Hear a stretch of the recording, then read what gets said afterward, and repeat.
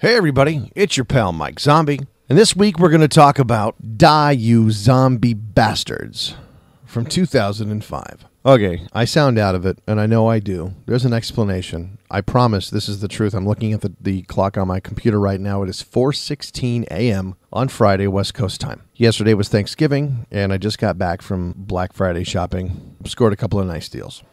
And I'm not a Black Friday shopper, but there was something I had to get, and it was obtained, so mission accomplished.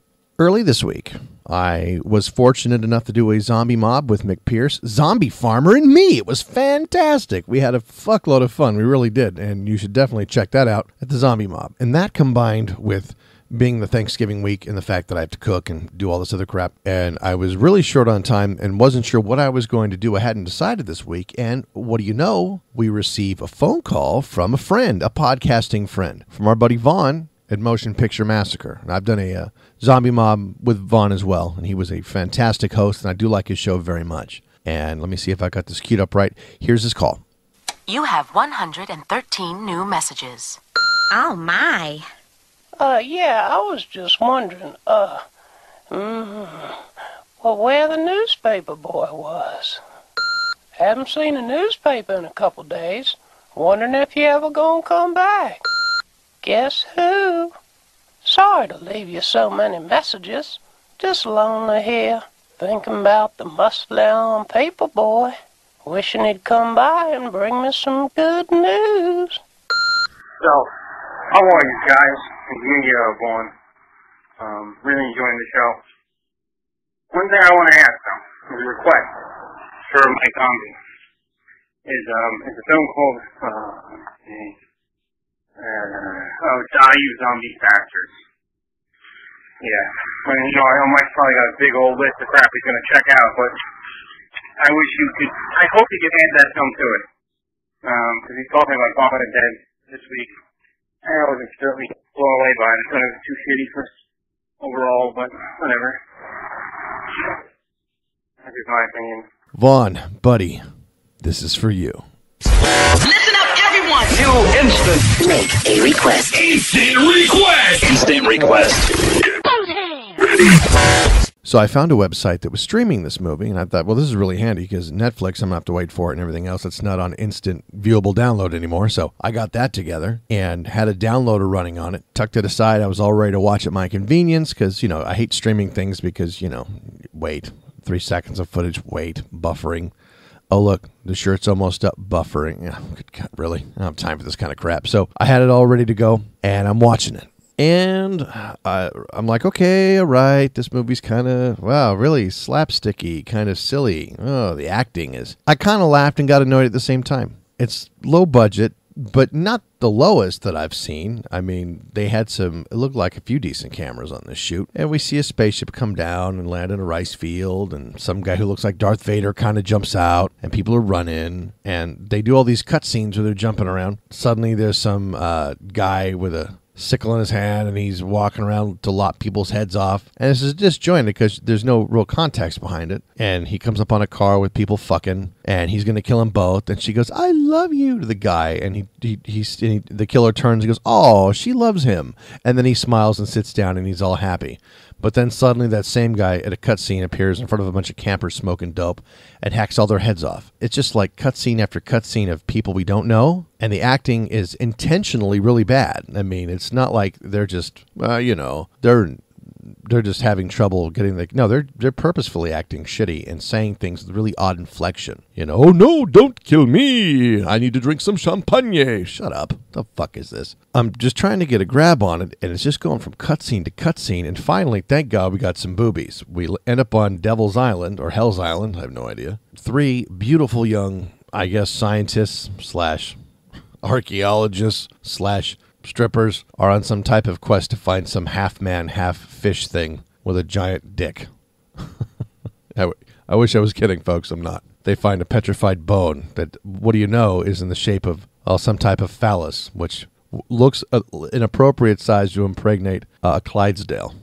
So they're running around doing really horrible acting. But this isn't just a cutscene. This is like where the film really gets running. They're like, "Oh my gosh, I hope we find this man who's half fish." And the other girl, "I know. it would mean a lot to the community of scientists.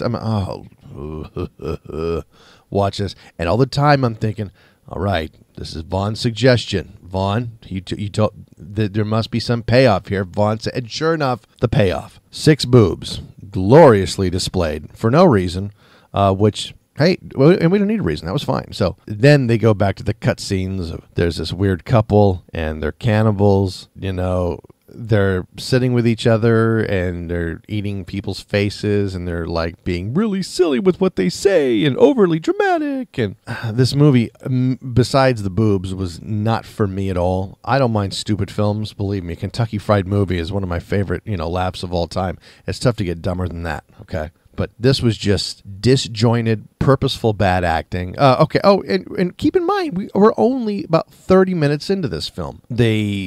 God, I forget. And I just watched this last night. It was that forgettable. The cannibal guy takes his wife or fiance, girlfriend, I don't even know if they ever did disclose that, out for a picnic. And in the picnic basket is someone's severed head.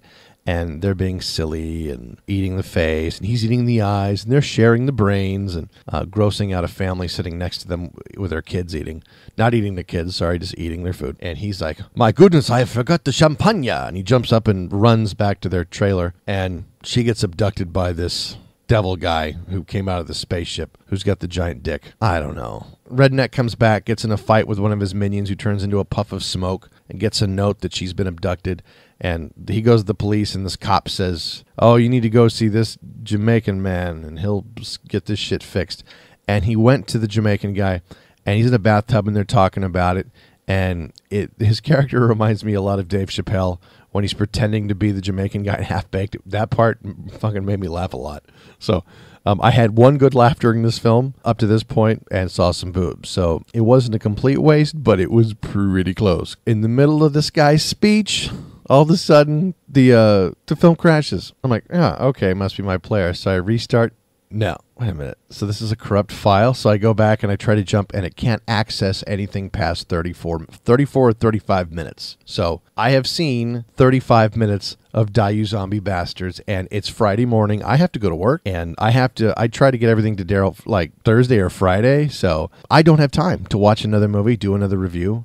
This has got to be, he's got to put this together tonight for you guys for tomorrow. So I'm going to, because Vaughn did suggest it, I'm going to do the mail away Netflix and get a hard copy of this, and I will watch it start to finish because it was his suggestion, and I do appreciate suggestions and wish you guys would send them in. And Vaughn, give me more ideas, man. Anything I can get, I'm watching. So far, I do not like this film.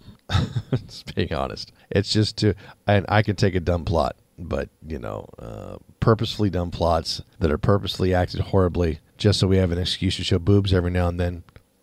Let's be honest, made this country great. I don't know. I'll watch it, but for now I have to give you a 35-minute review, and at that point I'm going to say it's not worth your watch. I hope you guys had a great Thanksgiving.